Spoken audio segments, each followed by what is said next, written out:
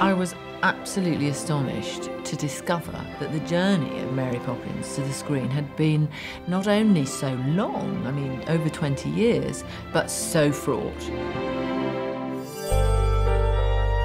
It's a really, really strong script and a sweet script, and a script that is as much about what it is to grow up and be affected by your relationship with your parents as it is to do with the creative process between two creative giants, you know, one being Walt Disney and the other being P.L. Travers. Introducing the creator of our beloved Mary. Poppins. Never, ever just Mary. Now, where is Mr. Disney?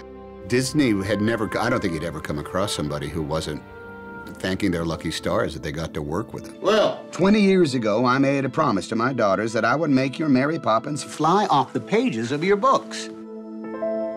She was very suspicious of him, but she was also an intellectual snob, so she enjoyed the feeling of having this very powerful man kissing the hem of her garment and offering her everything. She loved that feeling.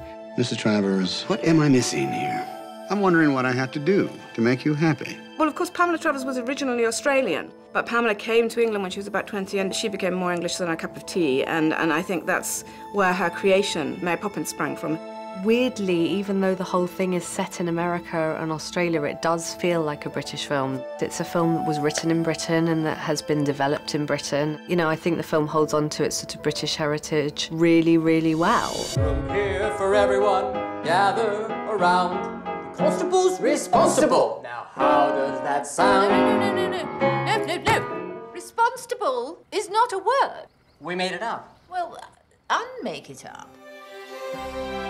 When I read the script, I couldn't believe that Disney was making it because I thought it was not only a fair assessment of Walt, but proposed a human portrayal of Walt. And because of that, I found him more endearing. He's a hero to many of us, and he created Disneyland. He's very much part of the American culture. And so for the first time to see him on screen is quite exciting. It's not just a matter of the happy myth of the ever-smiling, ever-benevolent Uncle Walt, which he was to an awful lot of people, but you know, he had his cocktail at the end of the day, and he did not necessarily like P.L. Travers when he first came around. There's a little bit of child in all of us. Maybe in you, Mr. Disney, but certainly not in me. Get on the horse, Pamela. I never thought that Disney would allow us to A, make a movie about their founder, and B, let us take all the songs from one of their most popular films, but they were amazing. And not only that, they allowed us to be really truthful with it. I won't disappoint you. I swear, every time a person walks into a movie house, they will rejoice.